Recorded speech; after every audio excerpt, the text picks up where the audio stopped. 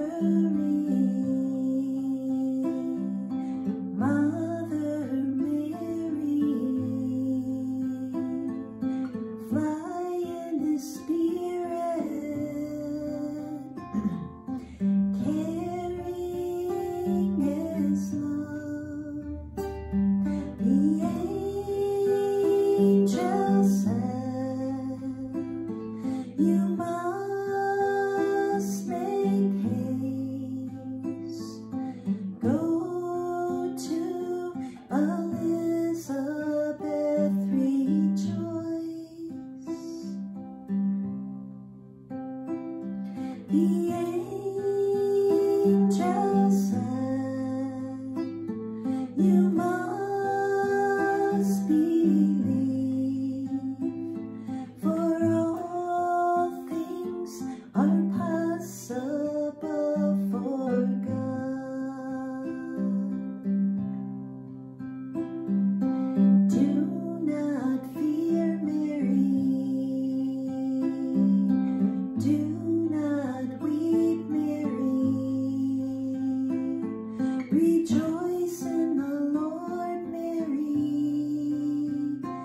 For from you our Savior's come.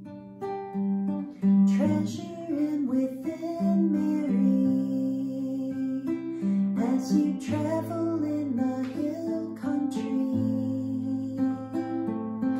Go to your kinswoman, bringing his love. Elizabeth said, blessed are you, and blessed is the child within your womb.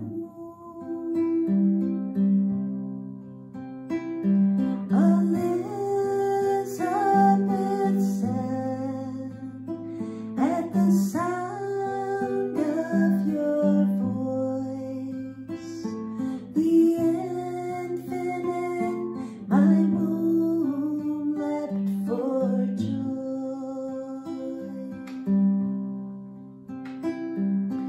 Who am I, Mary, that you should come to me, Mary? For blessed are you who believe the word of God. For Mary said, behold, I am the handmaiden of the Lord. For Mary said, let it be done in my life as you will, O Lord.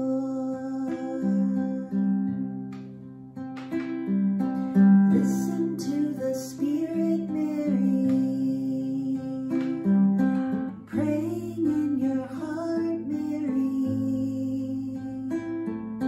crying out in fiat, Mary, surrender to his will. Blessed are you, Mary, and blessed is your Son, Mary. Pray within my heart, Mary, your hem of love. My soul proclaims the greatness of the Lord, and my spirit rejoices in God my Savior. For the mighty one has done great things for me, and holy is his name. Hurry, hurry, Mother Mary, run with your baby, proclaiming his peace.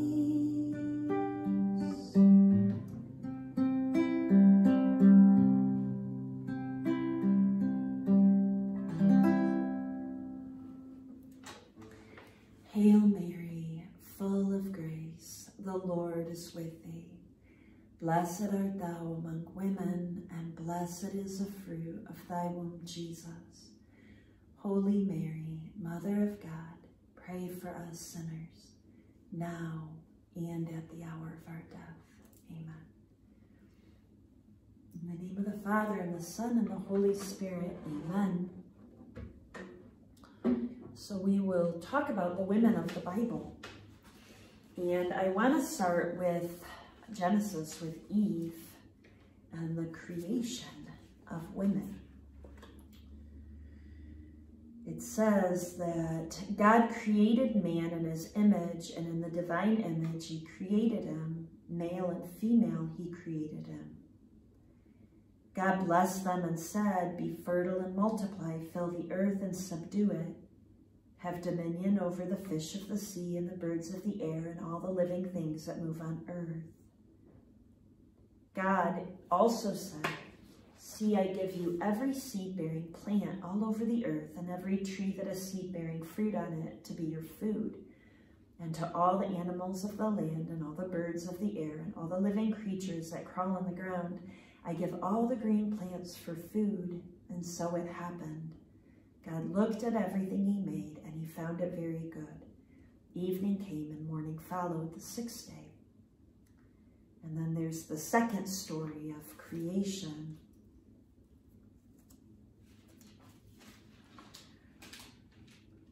The Lord took the man and settled him in the Garden of Eden to cultivate and care for it. And the Lord gave man this order: "You are free to eat from any of the trees of the garden except the tree of knowledge of good and evil. From that tree you shall not eat, and the moment you eat from it, you surely are doomed to die." Then the Lord said, "It's not good for man to be alone. I will make a suitable partner for him." So the Lord God formed out of the ground various wild animals and various birds of the air. He brought them to the man to see what he would call them, and whatever the man called each of them would be its name. The man gave names to all the cattle, all the birds of the air, and all the wild animals, but none proved to be a suitable partner for him. So the Lord God cast a deep sleep on the man, and while he was asleep, he took out one of his ribs and closed up its place with flesh. The Lord God then built up into a woman the rib that he had taken from the man. When he brought her to the man said, "This one at last is bone of my bones and flesh of my flesh. This one shall be called woman, for out of her man this one has been taken." That is why a man leaves his father and mother and clings to his wife, and the two of them become one body. The man and his wife were both naked, yet felt no shame. In the story, we see how man and woman were created equal in dignity and yet different. Man was given the job to cultivate the garden and to name the animals and things like that, where woman was created from his side, from his heart, to be a helpmate and to be a suitable partner, to be the presence of love to him. And he clung to her, not out of some natural instinct, but out of a choice of love to receive this gift given to him by God and to return that love to God through loving her and filling her with his life. Be fruitful and multiply, right? They clung to each other in pure nakedness and original innocence. And they weren't ashamed because they were completely full of God. Imagine a body that has never touched or known sin, right? And their bodies were translucent instruments and vessels of the Holy Spirit and his love to each other. What a beautiful gift, right? And so that is what Our Lady continued to be. Eve, it goes on there then in the 3rd chapter of Genesis to talk about how Eve fell in sin and she was tempted by Satan, and then she tempted man to disobey God, right? She took that apple from Satan, she talked to Satan, and then she ate the fruit, which was against obedience to God, and then she convinced her husband to do that. And because of that, there were consequences, right? No longer were her body and her soul perfectly connected, and then perfectly connected to Adam, right? In a peaceful relationship that's centered in God. And no longer was she connected to God in a peaceful relationship. Everything got broken because of her doubt and her distrust, her disobedience. And there were consequences. And the Lord, said to her that, I will put enmity between you and the woman. He said it to Satan, to the snake. Between your offspring and hers, he will strike at your head while you strike at his heel, right? And so, eventually Our Lady came as that perfect vessel that struck at his head and stomped on Satan and overcame him. St. Irenaeus, today is the day of Our Lady of Doer. If not, St. Irenaeus said, that by Eve's sin, she created knots in her own soul and in her relationship to God and the relationship of humanity with each other. But Our Lady came with that perfect trust, that perfect obedience, that perfect humility and purity and love. And she undid the knots of Eve and her sin just by saying yes, just by her trustful surrender to God in everything, through her immaculate heart. But there still were consequences to sin. And God said, I will intensify the pains of your childbearing. In pain you will bring forth children, and your urge will be for your husband, and he will be your master. And, the consequence of disobeying God means that you'll suffer, right? And Our Lady nobly, bravely suffered all at the foot of the cross. She gave birth to all of us in the church through her union with Jesus crucified. And, she overcame all temptation of a neediness. God created women to be a helpmate, but so often women are needy, right? Why? It's the opposite of the gift God gave them, to be a helpmate to man, to be that foundation of firm, trustful, faithful love. And that's why women can tend to,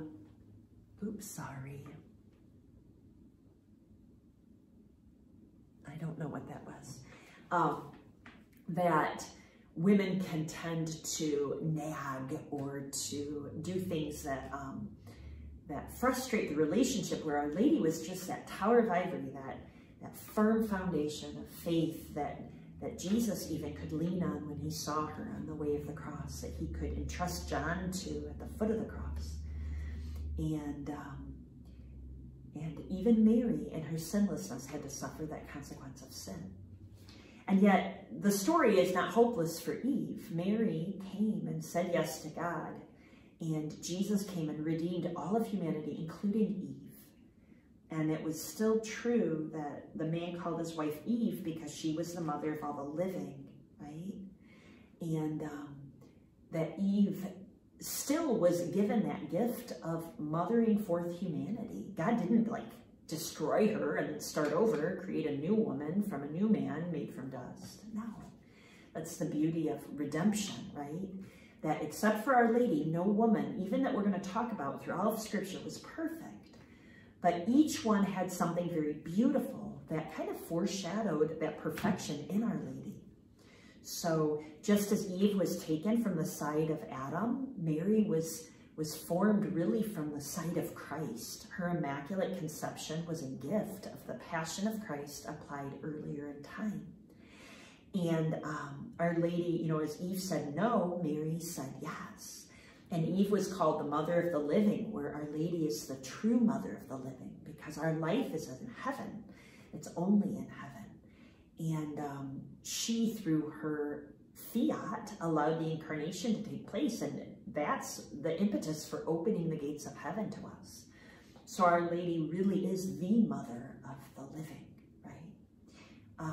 Through sin, Eve was supposed to be a mother of living, and she gave forth, death.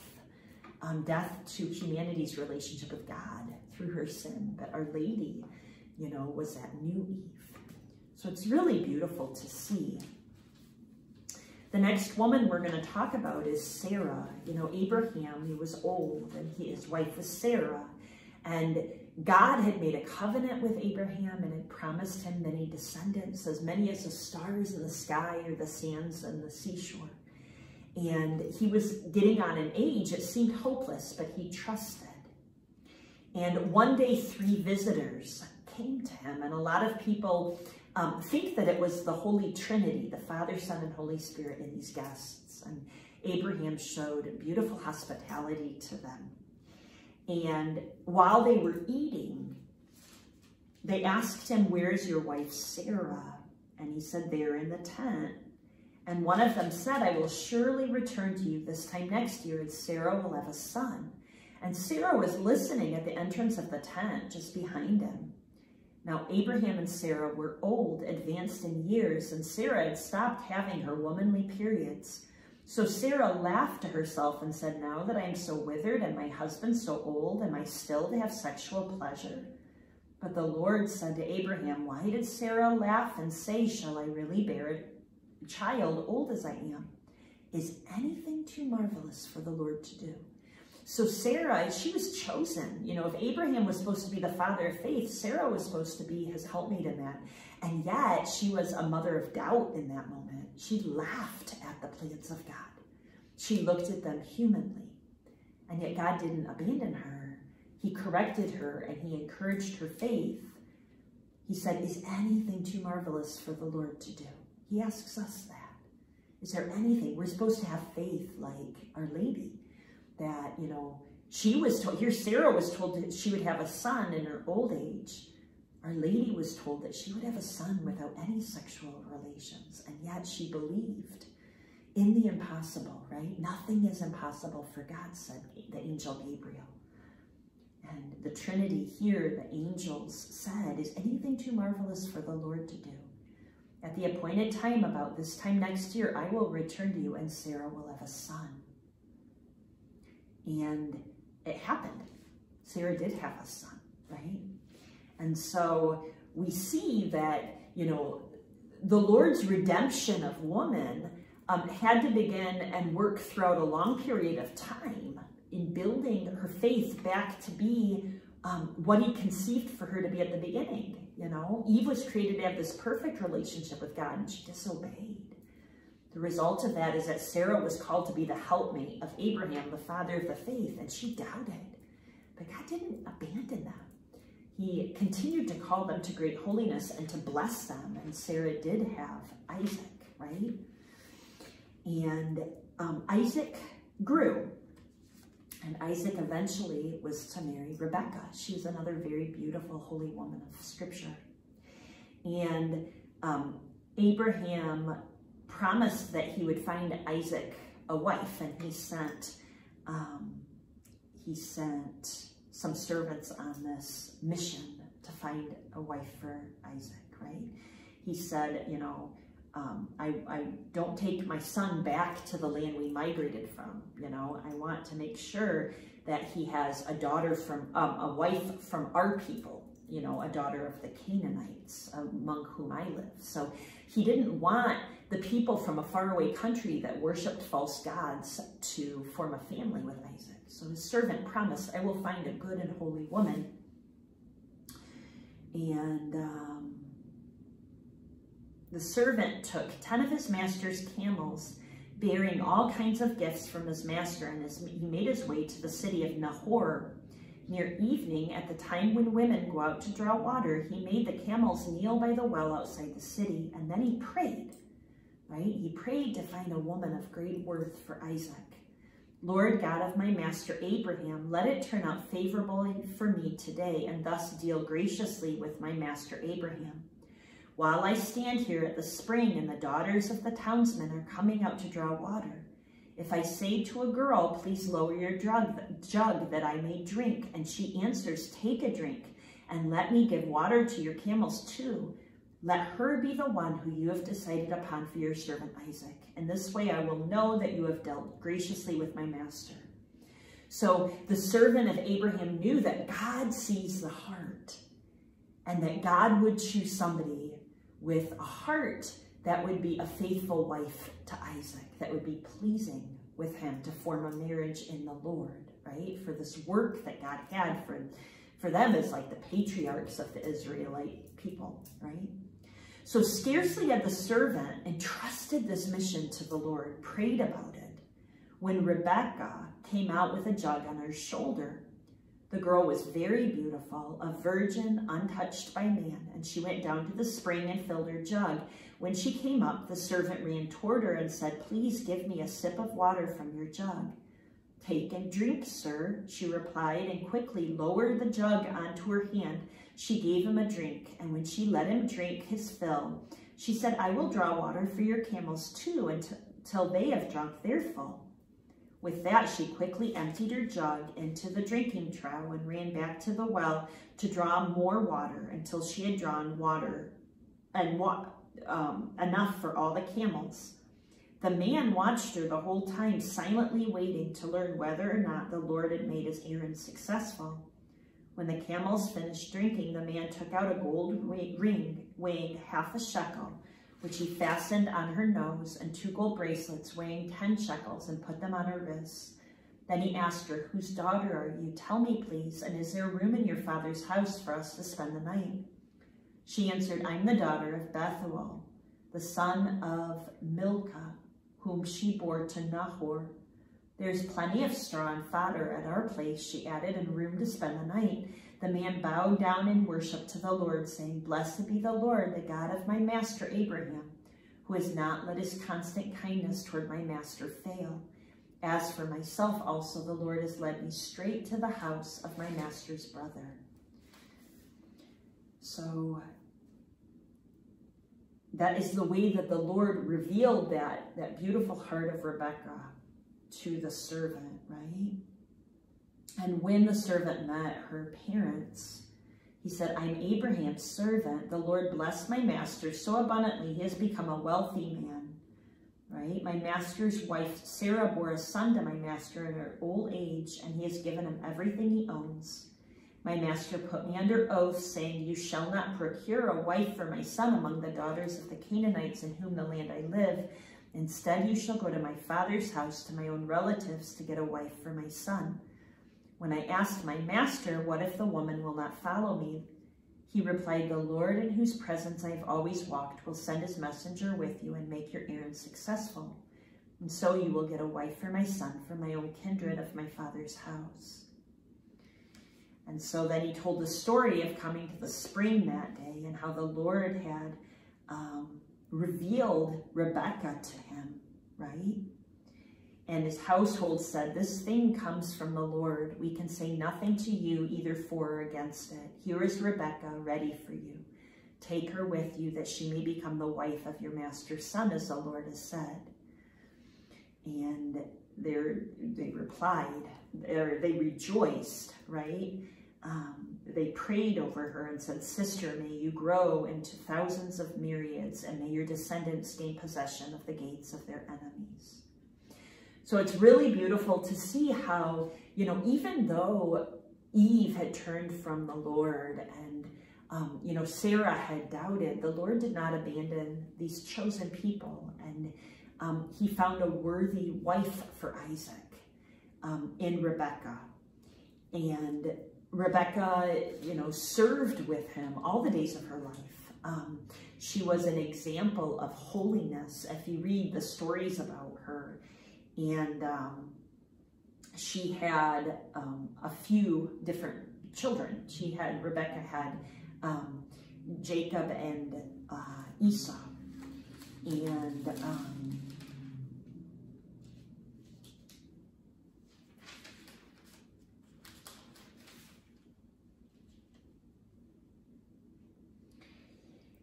she led Jacob. It's interesting. I always had a problem with this because she preferred Jacob, and she led Jacob to deceive his father into getting the family blessing instead of Esau. But it was because she saw in Jacob an honesty and a goodness that she wanted to pass on to her descendants, right? It is said that Esau was a little bit more wild, right? He sold his birthright for a bowl of soup. And so, Jesus says that the people of this world are more cunning in dealing with their own than the people of the light. I think that the cunningness of Rebecca can show an integrity of her heart in wanting to preserve the promises of the Lord and entrust them to the son who she knew was more worthy, that would fulfill them in a better way. And then it became time where Jacob needed to marry, and the Lord, it's interesting because Jacob deceived his father to get the blessing, and then, you know, sin begets sin. Jacob was deceived when he fell in love with Rachel, and he went to marry Rachel, and Rachel's father deceived Jacob and switched and had him marry Leah without his knowledge. And then he had to work another, 12 years, I believe it was, to be able to marry Rachel, who was his first love. And Rachel had a life of great suffering. She was barren, and she felt less loved by Jacob, even though she was his first love, because Leah was very fertile. She had many, many children, and Rachel, although she was more beautiful and the one more tender to the heart of Jacob, she was not bearing children. She feels unloved, right? And he did love her more. When Rachel saw that she failed to bear children to Jacob, she became envious, which is not good, right? And this is like in those times where they weren't always faithful. So like Jacob had 2 wives, right? And he not only had children with the wives, but the wives' servants and things. It was a time before the Lord really came down hard on the idea of monogamy, right? That a husband and wife need to be faithful to one person, right? But then Rachel did bear a son, and her son was Jacob's favorite son. It was Joseph. And I'm looking for the actual, I marked this, but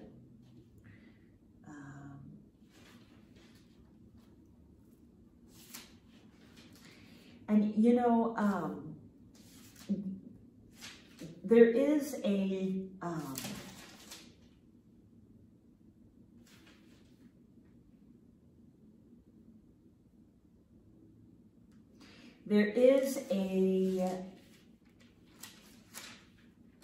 need for the redemption of Christ that we see even in the midst of these stories of these holy women of the past, right?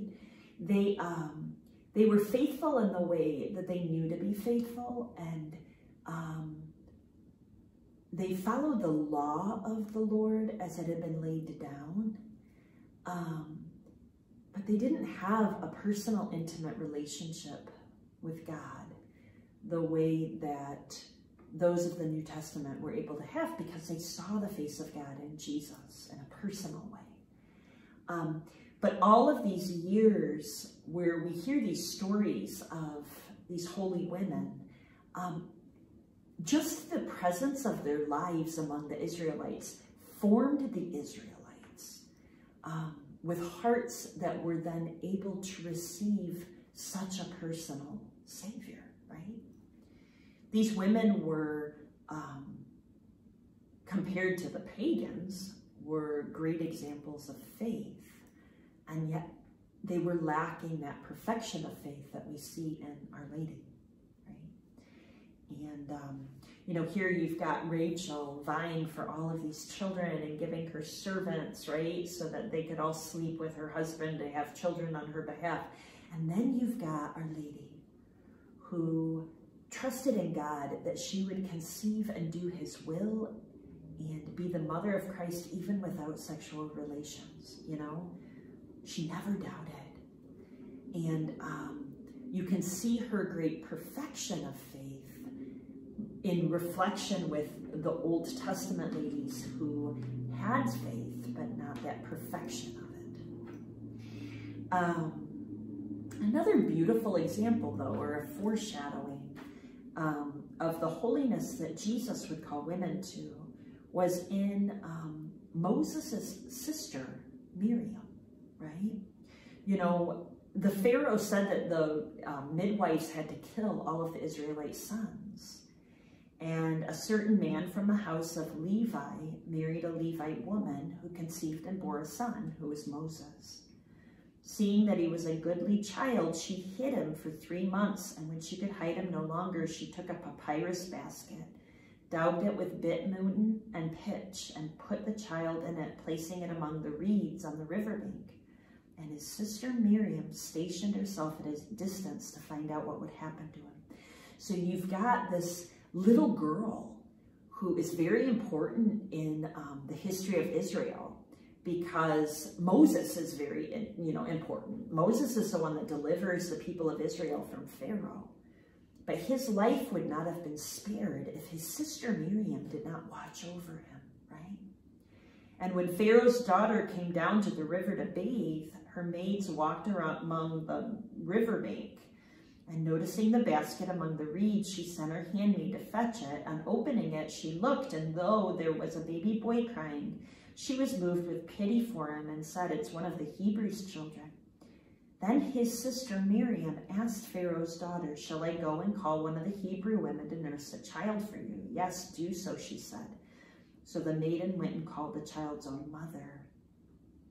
So Miriam not only watched over her little brother to protect him, but then interceded on his behalf and approached with courage Pharaoh's daughter and said, "Can I find somebody to nurse him?"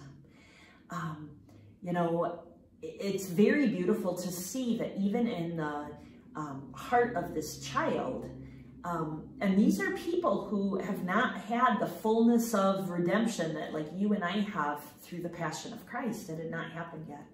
But she had a faith that God would protect her brother and a courage to defend him. And because of that, her defense and her protection of Moses, he was able to deliver all of the people from Pharaoh's rule.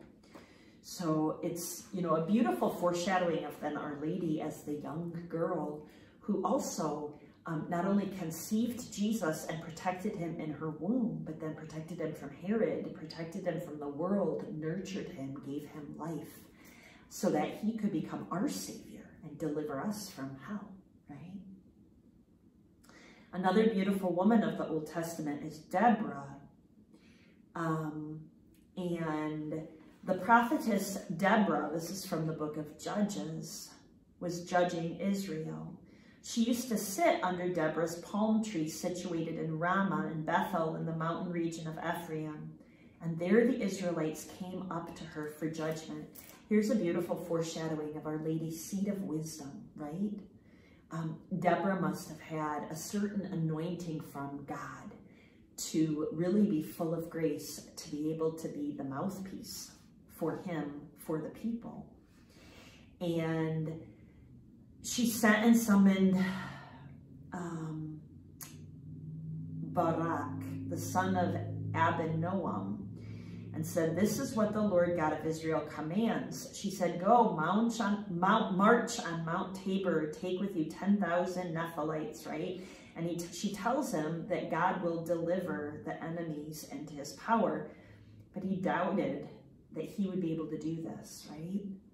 He said, "If you come with me, I will go. If you do not come with me, I will not go."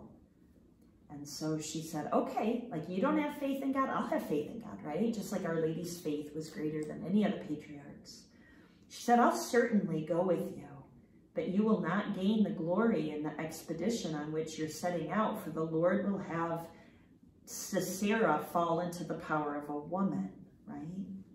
So it was, Deborah who helped the people. And when that happened, she prayed a great song of praise to the Lord, And it reminds me a lot of the Magnificat, where Our Lady, when she is praised for the good things that God is doing in her life, she deflects it. She proclaims the greatness of the Lord. She says, you are the one that has, done great and holy things through my lowliness, my littleness. And Deborah, she does the same thing. She foreshadows the Magnificat. She says, of chiefs who took the lead in Israel, of noble deeds by the people who bless the Lord, hero kings give ear, O princes. I to the Lord will sing my song, my hymn to the Lord, the God of Israel. O Lord, when you went out from Seir, when you marched from the land of Edom, the earth quaked, the heavens were shaken, while the clouds sent down showers. Mountains trembled in the presence of the Lord, right? And it goes on, when I, Deborah, arose, when I rose, a mother in Israel, new gods were their choice. Then the war was at their gates. Not a shield could be seen, nor a lance among 40,000 in Israel. My heart is with the leaders of Israel, the nobles of the people who bless the Lord. Awake, awake, Deborah, awake, awake, strike up a song, strength, arise, Barak, make despoilers of your spoils, son of Absalom. So she goes on to say how the people were in trouble, and that's why God raised her up as a mother. What the leader of the people as a warrior could not do because he was afraid, she could do because of her motherly heart. And that's something that had its root in Eve. She was made the mother of the living. And in the creation of Eve, she was given those natural gifts of protection and of nurturing. And it's something that strengthens a woman when you have a love of the children entrusted to you. And so Deborah was not just a judge, and she wasn't just a warrior. She was a mother. She was a lover of her children. And so that's why she was able to deliver them. And it's really a foreshadowing of that great wisdom of Our Lady and her power over us and her guidance of us. It comes from a heart that is more mother than warrior, even if she's the one that stomps on the head of Satan. Then we see the beautiful story of faithfulness of Ruth. Ruth is the daughter-in-law of Naomi, and Naomi had two daughters and daughter-in-laws, and her sons died, her husband died, and she told them to go back to their people. But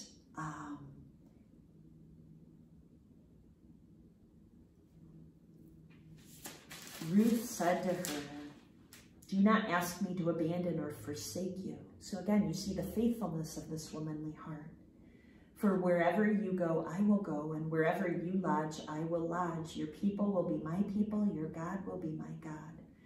Wherever you die, I will die, and there be buried. May the Lord do so, and so to me, and more besides, if aught but death separates me from you. So it's so beautiful. It's her love for her mother-in-law and her faithfulness that make her travel back to Naomi's people with her. And they go back to Bethlehem.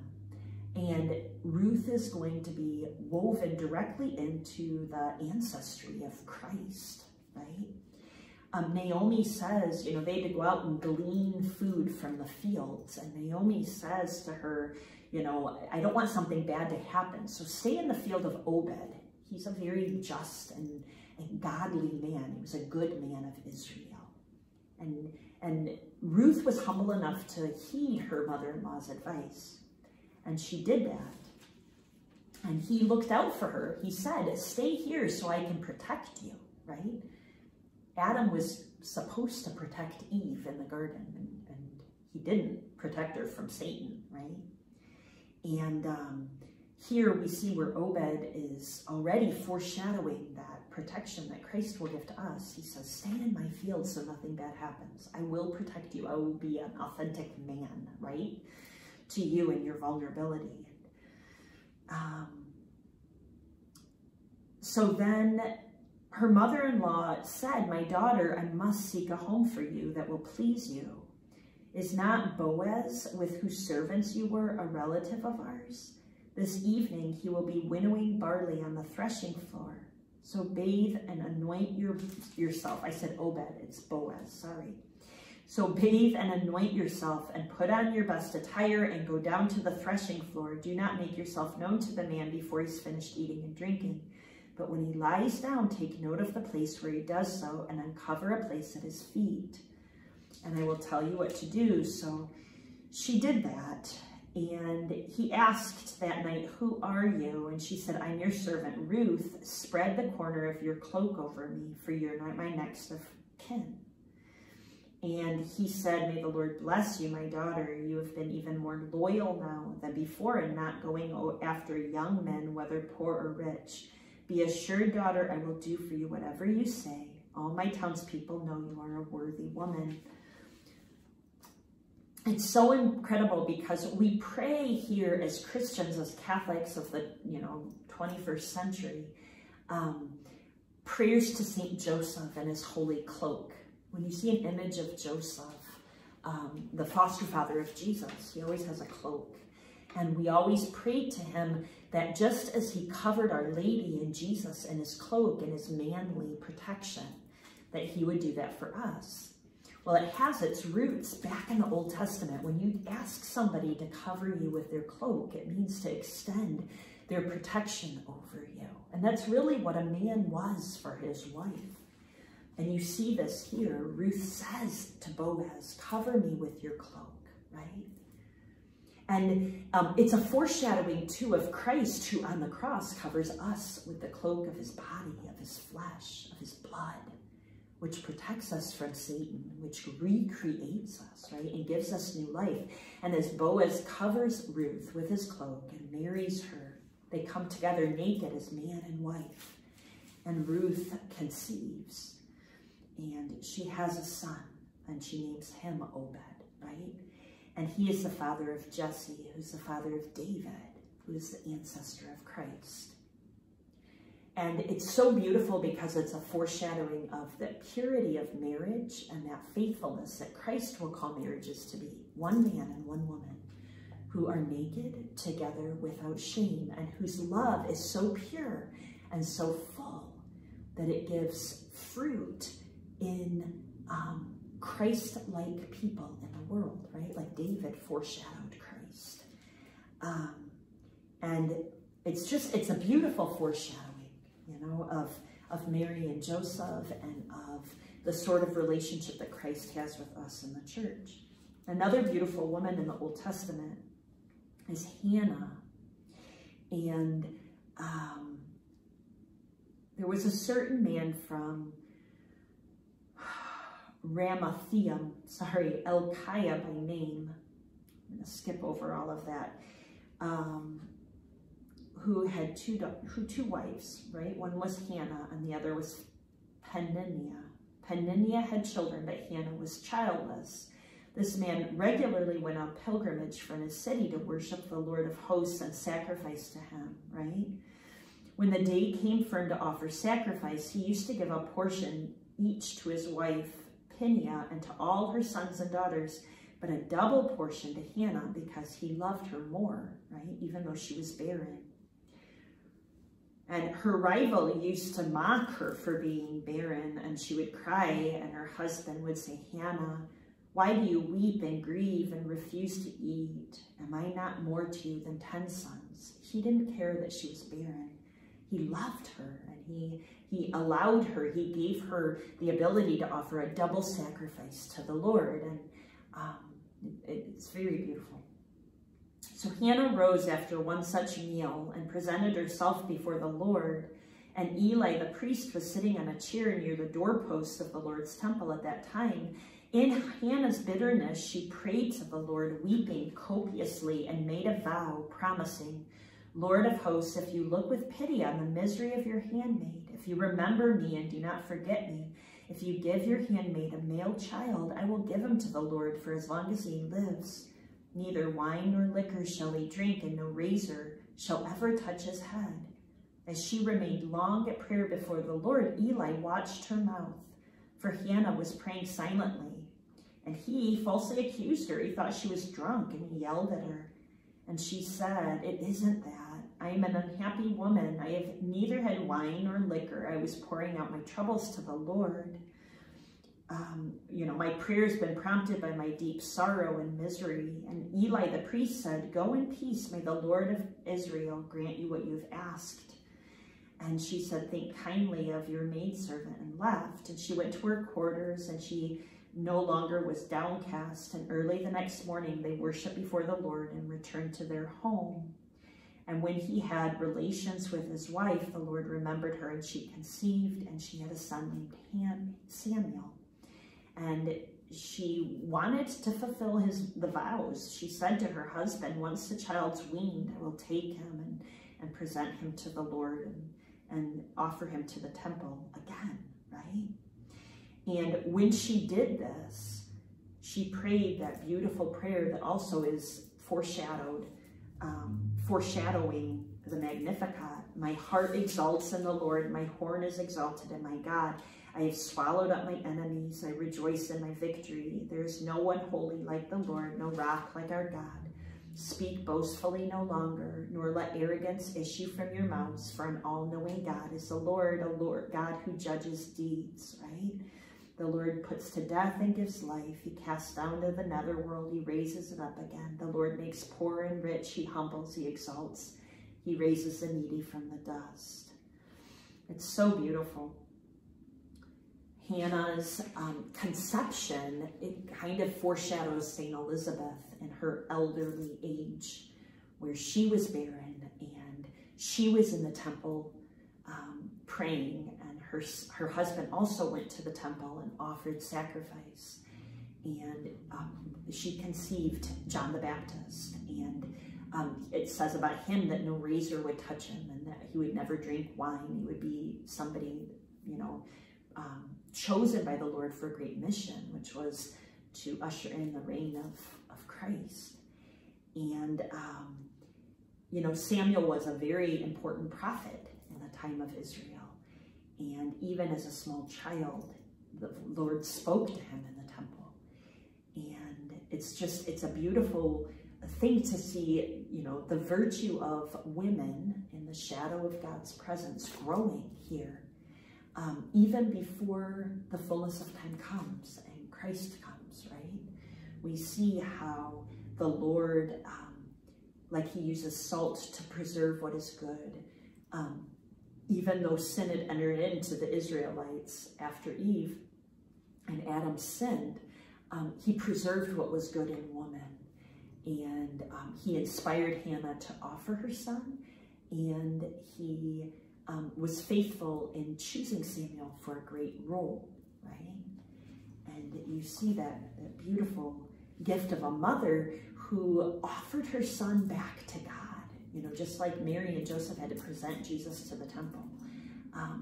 Hannah offered her son to the Lord and made that sacrifice, which was really beautiful, and it really foreshadows the ultimate sacrifice of Christ, our great priest, prophet, and king, who would die on the cross. Another beautiful woman of the Old Testament is Sarah in the book of Tobit. And Sarah married many men, and they were all strangled to death on her wedding night. And her maids would abuse her because 7 husbands had been killed. They would mock her, and she was so sad. She was worried that she was displeasing to God that she prayed. She had faith enough to pray, but she prayed for death. And God heard her prayer and sent her St. Raphael, the archangel, to cast out the demon that was killing her husbands and to bring her a holy husband, so that, the book of Tobit is looked to in scripture as like the highlight of what marriage should be, right? And Raphael guides Tobit to find Sarah, and he asks for her hand in marriage. He's taken by her great beauty and her holiness. And Sarah's husband said, father said, I will do it, right? I will let you marry my daughter. She is yours according to the decree of the book of Moses. Your marriage to her has been decided in heaven. Here we see, again, the hand of God in marriage, where heaven had chosen one man for one woman to be an example of holy love. Take your kinswoman. From now on, you are her love, and she is your beloved. She is yours today and ever after. And tonight, son, may the Lord of heaven prosper you both. May he grant you mercy and peace. Then Raguel called his daughter Sarah, and she came to him. He took her by the hand and gave her to Tobiah with the words, take her according to the law, according to the decree written in the book of Moses. She is your wife. Take her and bring her back safely to your father, and may the God of heaven grant both of you peace and prosperity, right? And her mother said, be brave, my daughter. May the Lord of heaven grant you joy in place of your grief. Have courage. She was afraid to get married, and she was afraid to consummate the marriage. She was afraid that Satan would kill Tobit, but she had faith. And Tobiah was such a holy man of God. He realized that more than choosing a wife that would please his flesh, that he needed to choose a godly woman and to base their marriage in the promises and the blessing of the Lord. And so Tobiah listened to the messenger of God, Raphael, and followed his instructions. And when the girl's parents left the bedroom and closed the door, Tobiah rose from bed. He didn't say, come, let's consummate this marriage. He said to his wife, my love, get up. Let us pray and beg our Lord to have mercy on us and to grant us deliverance. She got up and they started to pray and beg the deliverance might be theirs. And he prayed this beautiful prayer. Blessed are you, O God of our fathers. Praise be your name forever and ever.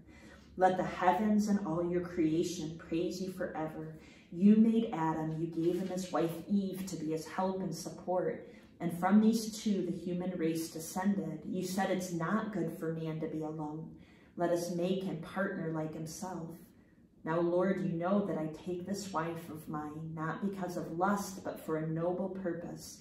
Call down your mercy on me and on her, and allow us to live together to a happy old age.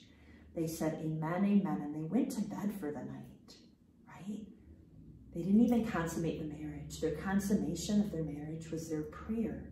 And I love that line, this, I take this sister of mine. That's the sort of purity of love that was between the hearts of Joseph and Mary. And the fruit of their love was Christ. And Tobiah and Sarah were blessed greatly. Another incredible example of a holy woman of God is Judith. And how she delivers the Jews, and she's a great foreshadowing of Our Lady as the Queen of heaven and earth that stomps on the head of Satan.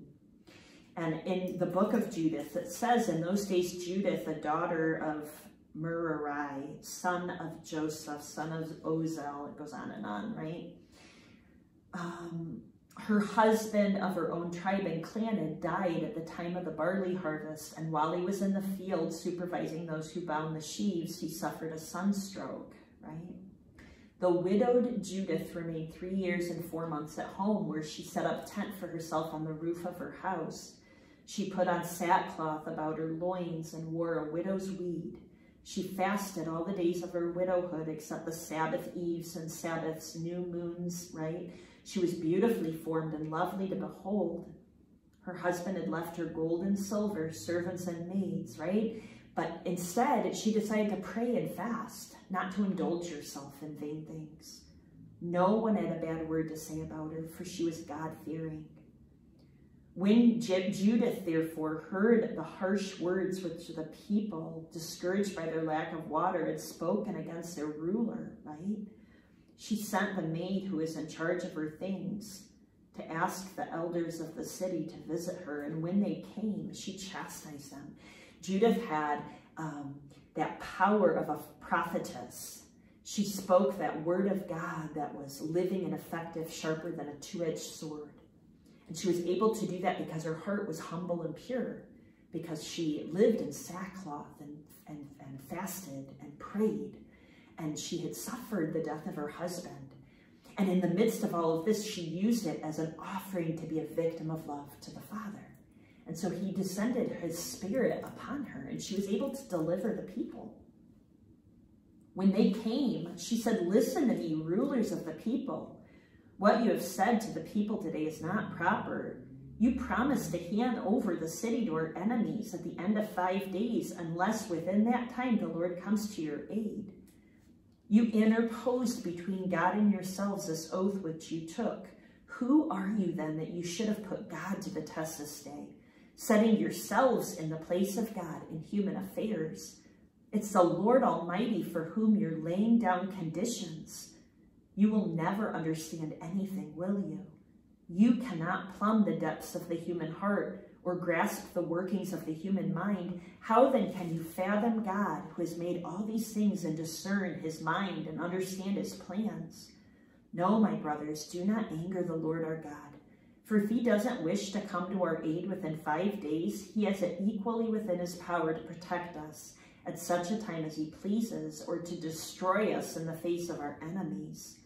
It is not for you to make the Lord our God give surety for his plans," right? God does not get moved by threats or ultimatums. While we wait for the salvation that comes from him, let us call upon him to help us. He will hear our cry if it's his good pleasure. So here she's chastising them, and she's just this pillar of faith and wisdom, right? And it comes from her holiness of heart, even though she was beautiful and wealthy, that when her husband died, she lived a life of prayer and penitence, right? She said, let us set an example for our kinsmen. Let us be, depend on the defense of God for us. And they said, you are incredible. We'll listen to you. And she said, listen to me. I will do something that will go down from generation to generation among the descendants of our race. Stand at the gate tonight and let me pass. So not only did she speak words of chastisement and wisdom, she was willing to go out and face the enemy, just like Our Lady went face to face with Satan and stomped on him with her humility and her love and her purity. And so Judith, before she went to fight these enemies of Israel, she prayed. Prayer is the source of holiness in all of the women of Scripture. She threw herself down prostrate with ashes strewn upon her head, wearing nothing over her sackcloth, while the incense was being offered in the temple of God in Jerusalem. She let the priests be priests, but she did her prayer and fasting, and God chose her, right? He used the prayers of the priests of the incense being offered to help her as his instrument. Judith prayed to the Lord with a loud voice, Lord God of my forefather Simon, you put a sword in his hand to take revenge upon the foreigners who had immodestly loosened the maiden's girdle and shamefully exposed her thighs and disgracefully violated her body, right? You smote the slaves together with their princes, your wives you handed over. Oh my God, hear me also, a widow. It is you who were the author of those events and of what preceded and of those that followed them. The present also and the future you have planned. Whatever you devise comes into being. The things you decide on come forward and say, here we are. All your ways are in readiness and your judgment is made with foreknowledge.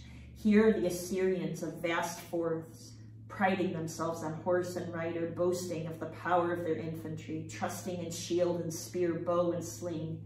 They do not know that you, the Lord, crush warfare. Lord is your name.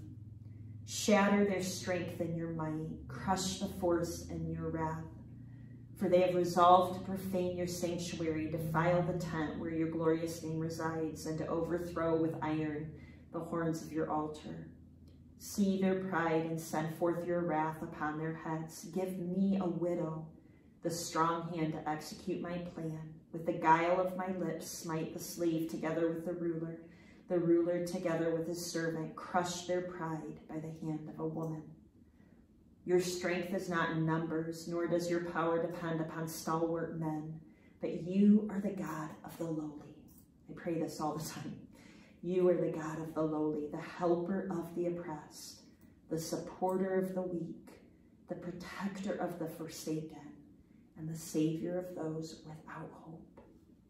Please, please, God of my forefather, God of the heritage of Israel, Lord of heaven and earth, creator of the waters, King of all you have created, hear my prayer. And Judith went out and she cut off the head of Holofernes, right? She delivered her people. Another great woman of the Old Testament is Esther. She's a poor Jew, and the king chooses her to be his queen. And she has to follow all of these, pagan rituals and things, but her heart is Jewish. He doesn't even know that. And then one of his advisors comes out and is trying to destroy the Jewish people. And her foster father, Mordecai, comes to her and says, this is why God raised you up. Not so that you can hide in the safety of the palace, but so you can deliver the people. Have that motherly heart for the Jewish people and intercede for them, even if it's at the risk of death. She does the same thing Judith does. She rests her courage and her hope, her strength within prayer, right? Queen Esther, seized with mortal anguish, likewise had recourse to the Lord, taking off her splendid garments of a queen. She put on garments of distress and mourning, right? In place of her precious ointments, she covered her head with dirt and ashes. She afflicted her body severely. All her festive adornments were put aside, and her hair was wholly disheveled. Then she prayed to the Lord, the God of Israel, saying, my Lord, our King, you alone are God. Help me, who am alone and who have no one but you. I find myself praying that so often. Help me, Lord, who am alone and have no one but you. What did God say? It is not good that man should be alone. And he created Eve to be with him. And yet, so often these women of the Old Testament found themselves alone, and yet they weren't. Because they were the helpmate of God. God came and took the place of what man was to be for them. And we see that in a really powerful way in Our Lady, but it's foreshadowed here in Esther. Help me, Lord, who am alone and have no one but you. I'm taking my life in my hand, right? As a child, I heard from the people of the land of my forefathers that you, O Lord, chose Israel from among all peoples and our fathers from among all their ancestors as a lasting heritage, that you fulfilled all your promises to them. Now we've sinned in your sight. You've delivered us into the hands of our enemies because we worship their gods. You are just. She's humble. She knows they've done wrong. You are just, O Lord, but now they are not satisfied with our bitter servitude. They've undertaken to do away with the decree that you've pronounced and to destroy your heritage, right? O Lord, do not relinquish your scepter to those who are not. Do not let them gloat over our ruin. You know all things. You know I hate the glory of pagans, right? You know I'm under constraint. I abhor the sign of grandeur that rests on my head when I appear in public. O Lord, God of Abraham, God more powerful than all, hear the voice of those in despair. Save us from the power of the wicked and deliver me from my fear. Then she goes to the king. She intercedes for the people, and they're saved, right? In the book of Sirach, it says, happy the husband of a good wife, twice lengthened are his days. A worthy wife brings joy to her husband, peaceful and full is his life. A good wife is generous gift, bestowed upon him who fears the Lord. Be he rich or poor, his heart is content, and a smile is ever on his face. All of these women I discussed in the Old Testament can be personified in that. They were good and holy women who gave joy to their husbands, even if their husbands were pagan, like Esther's husband, right? His heart melted. It says that his heart, he was like a lion, and it melted in front of her because God melted his heart by her penance and her prayer and her love. And he became gentle and did the will of God, even not being a Jew.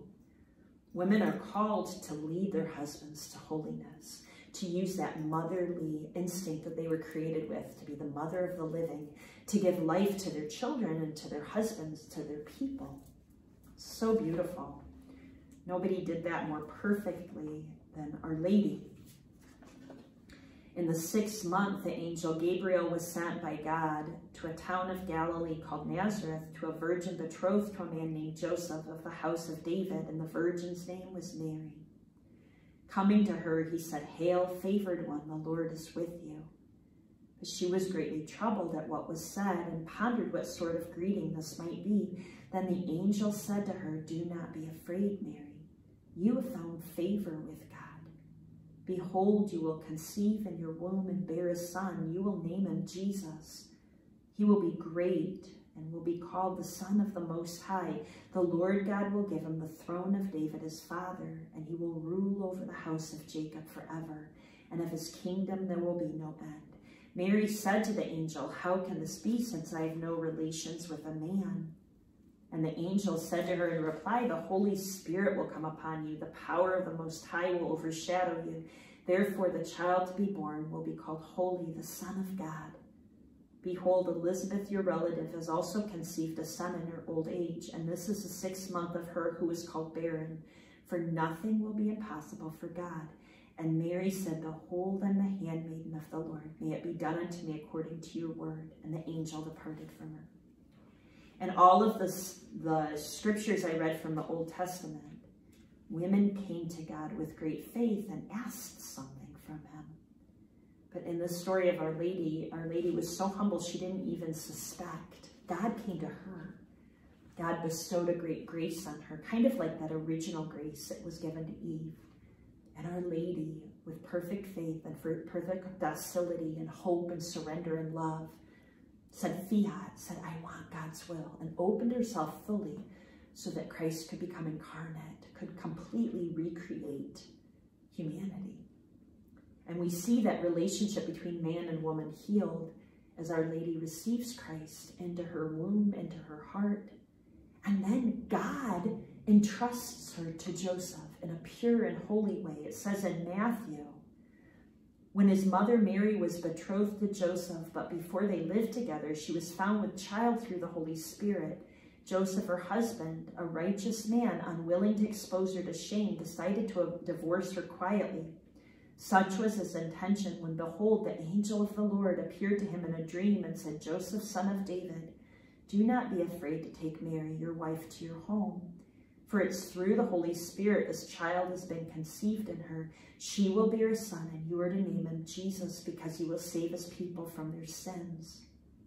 And all this took place to fulfill what the Lord had said through the prophet, "Behold, the virgin will be with child and bear a son, and they shall name him Emmanuel," which means God is with us. When Joseph awoke, he did as the angel of the Lord commanded him.